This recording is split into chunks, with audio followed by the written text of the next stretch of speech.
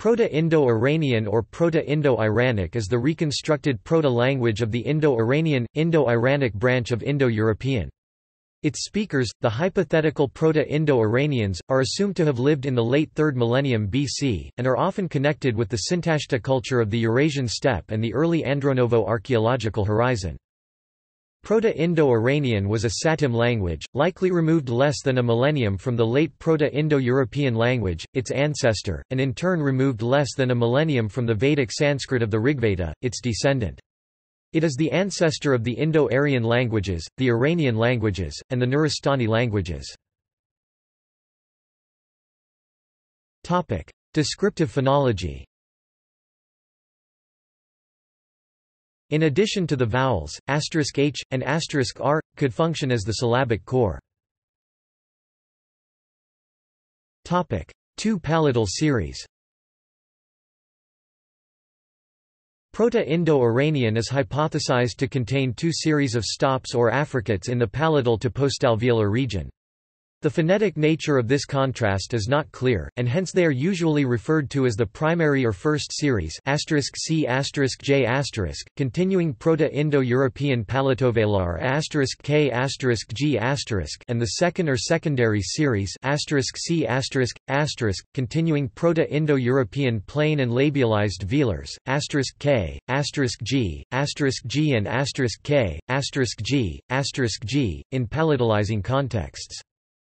The following table shows the most common reflexes of the two series. Proto-Iranian is the hypothetical ancestor to the Iranian languages, including Avestan and Old Persian.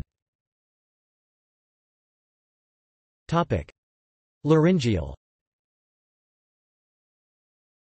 Proto-Indo-European is usually hypothesized to have had 3 to 4 laryngeal consonants, each of which could occur in either syllabic or non-syllabic positions. In Proto-Indo-Iranian, the laryngeals merged as one phoneme, *h. Beek suggests that some instances of this, *h, survived into Avestan as unwritten glottal stops. Accent. Like Proto-Indo-European and Vedic Sanskrit and also Avestan, though it was not written down, Proto-Indo-Iranian had a pitch accent system similar to present-day Japanese, indicated by an acute accent over the accented vowel. Historical phonology. The most distinctive phonological change separating Proto-Indo-Iranian from Proto-Indo-European is the collapse of the ablauding vowels *e, *o, *a into a single vowel, Proto-Indo-Iranian *a, but see Brugmann's law. Grassmann's law, Bartholomew's law, and the Rukhi sound law were also complete in Proto-Indo-Iranian. A fuller list of some of the hypothesized sound changes from Proto-Indo-European to Proto-Indo-Iranian follows. The Satem shift, consisting of 2 sets of related changes. The pi palatals *k*, *g* are fronted or affricated, eventually resulting in p*c*, *j*, while the pi labiovelars *k*, *g* merge with the velars *k*, *g*. The pi liquids *l*, *r*, merge as *r*. The pi syllabic nasals *m, *n, merge with *a, Bartholomew's law, and aspirate immediately followed by a voiceless consonant becomes voiced stop plus voiced aspirate.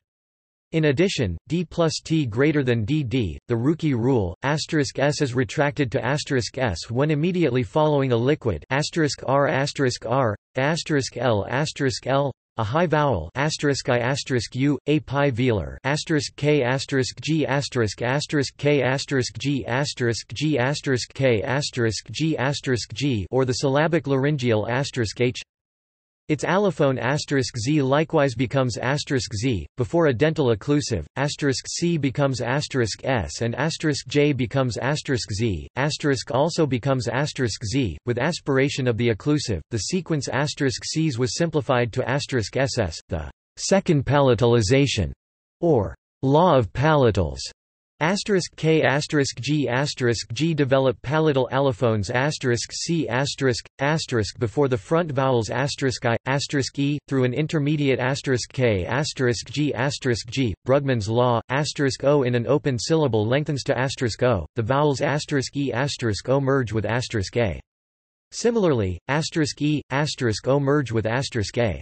This has the effect of giving full phonemic status to the second palatal series *C***.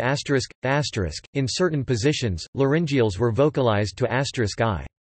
This preceded the second palatalization, following a consonant, and preceding a consonant cluster following a consonant and word final. Indo-European laryngeals all merged into one phoneme *H, which may have been a glottal stop. This was probably contemporary with the merging of *E and *O with *A. According to Lubotsky's law, *H disappeared when followed by a voiced non-aspirated stop and another consonant.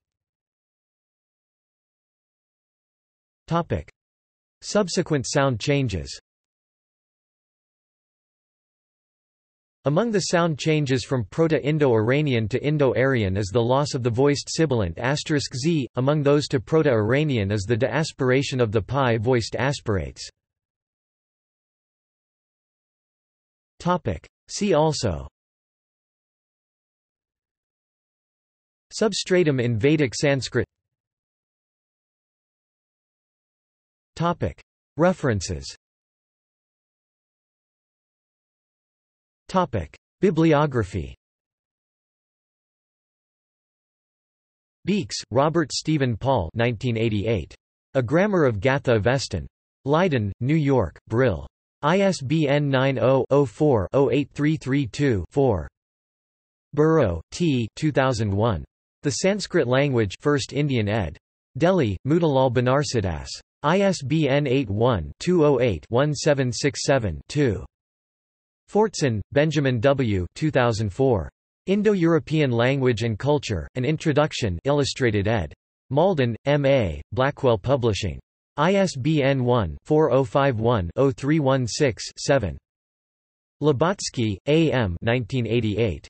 The System of Nominal Accentuation in Sanskrit and Proto-Indo-European. Leiden, New York, Brill. ISBN 90-04-08835-0. Alexander Lubotsky. The Indo-Iranian Substratum. In Early Contacts Between Uralic and Indo-European, ed. Karpelin et al., Helsinki 2001. Asko Parpola, The Formation of the Aryan Branch of Indo-European, in Blench and Spriggs eds, Archaeology and Language 3, London and New York 1999.